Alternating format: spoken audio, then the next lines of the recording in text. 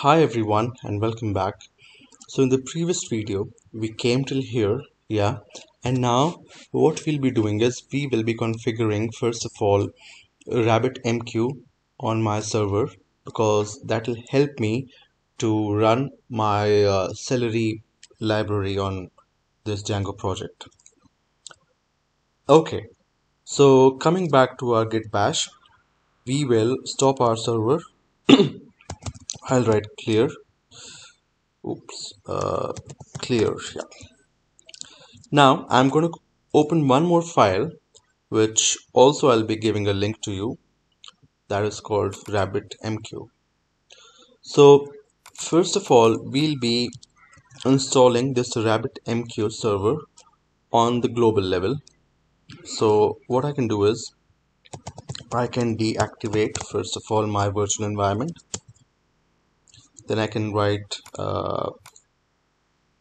sudo apt-get installed. Yeah, that should do it. And this needs this much MB of space. I'm gonna write Y because we need it. Yes.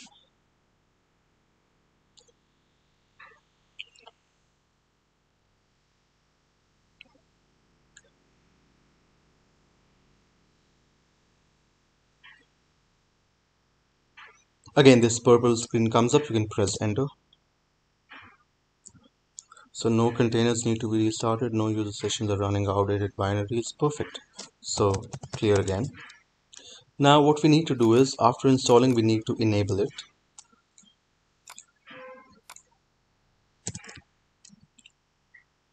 And synchronizing, it is enable executing. Fine. So now we need to start it. So we can simply copy this command, and in place of enable we can write start. Okay, and now we need to check the status of it.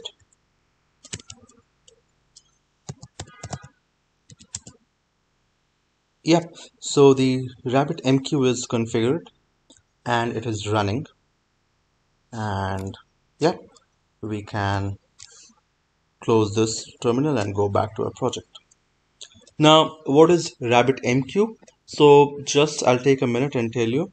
So Celery is used to run tasks in background, but it needs a kind of a message broker. So we either use Redis server or RabbitMQ. In this case I'm using RabbitMQ for queuing my task in background and executing them.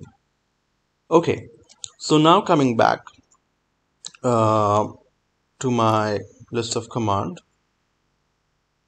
I'll be again going back to my directory cdems improved, and I've deactivated my virtual environment, which is fine. Now what I need to do is I need to copy this command, because I need to create a socket of Gunicorn. Now we have been given a GNU Nano file editor by Linux by default. We need to copy this command. No changes in it. So I go here, paste it. Now how to save it? So as you can see, I've written it here. So what you can do is first press Ctrl O, file name to write like this, press enter, rotate lines, and Ctrl X. So Ctrl O, enter, Ctrl X in the Nano editor if you are not familiar with this one. Now we're going to use the same command, but just we're going to write service instead of socket. Okay, now this step is very important. Why? Because it'll decide how nicely you configure your project, and many people have an error. They can't configure it properly, even a word is missing and you will have an error. So I paste it here. Now you need to make some changes. So first of all, you need to write the main name of the Django project which you gave in that repo. Mine was project 1, so I write here project 1. Then going up, you need to write the address of the virtual environment which you have configured. So the name of my project is EMS Improved, and the working directory is actually where you run the python manage.py run server. Now coincidentally, my both address are same. Your might not be. You might be running, like you might be having one extra directory in the working directory. So I highly recommend you to pause the video here, try to understand it, and then do it. Anyway, so let me check it again. User Ubuntu group www data home Ubuntu EMS improved. Okay, looks fine. Now again, Control O, enter, Control X. Now coming back, we are going to start the Gunicorn socket.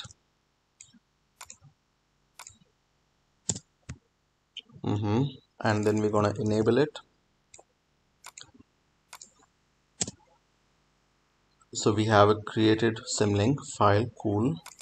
Now we need to check the status of it. Oh, active listening.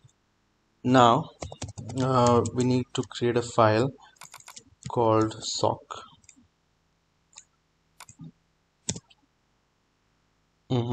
It is created. Now we need to check status of it.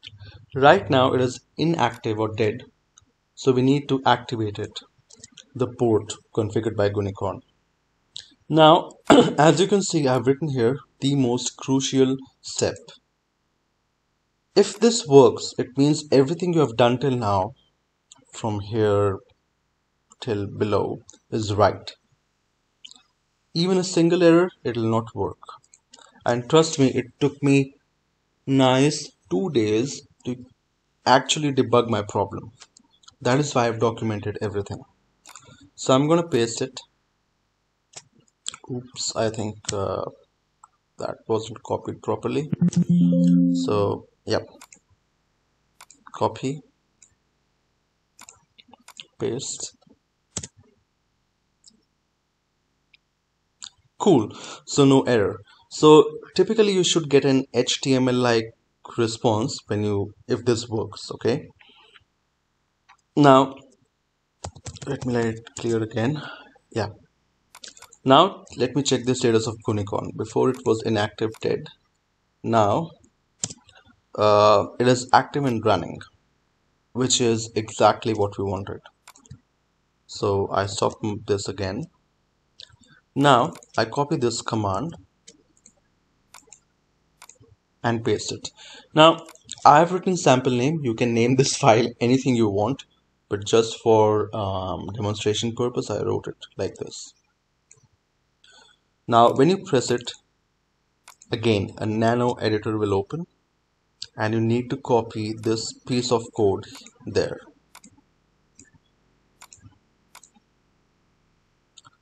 Now everything is okay. Again, a few changes. In place of server name, your public IP, you should copy that public IP which AWS gave you.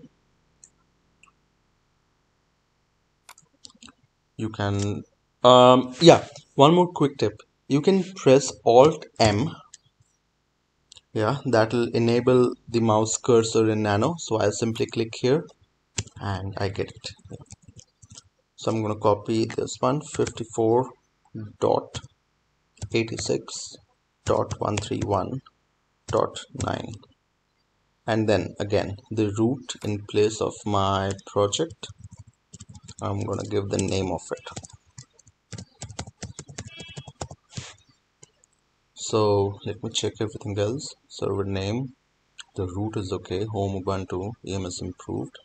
Okay, Control O, enter, Control X. Now coming back, the file which we created, in my case sample file, we are going to do some changes on it again. So we paste the code and enable it. And we paste the next line of code. So our syntax is okay and it is successful. Okay, so what we do is we're going to restart Nginx. Okay, no problem. And now we are going to delete port 8000. So we are going to delete this portion, yeah, because we don't need it in real production. So we copy this command and paste it here. And the rule which we created has now been deleted. I clear my terminal. And finally, this command should be running. Okay, now if I go back, I refresh it. So it shows me this site can't be reached. Why? Because we have just deleted the rule. So I remove 8000, yep, and now I press it. And our project is running, but you can see it looks quite different because the static files haven't been configured. So just in case you have the same problem, what you can do is one quick step. Copy this piece of code, go back here, press enter, and here in the first line change the user to Ubuntu.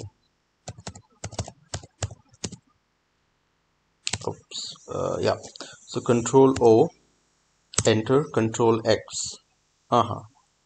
Now we need to restart my Nginx.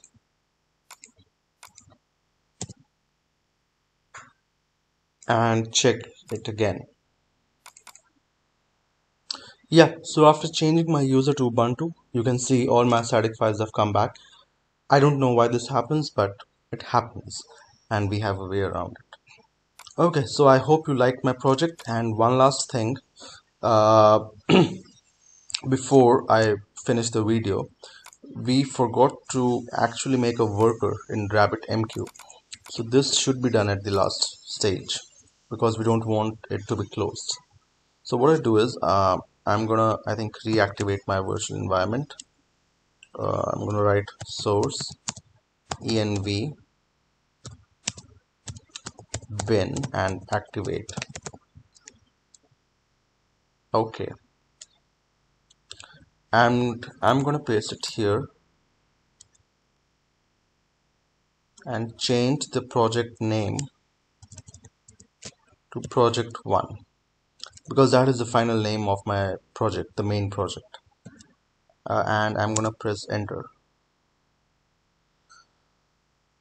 So yeah, my worker of RabbitMQ is ready again. So I'll just minimize it or close it and that will be okay. That will keep my worker running. So thanks for watching and I hope you like this short and quick video. I think it was very important because there are a lot many ways to do it, but I found the most optimized way. Thank you for watching this. Have a nice day.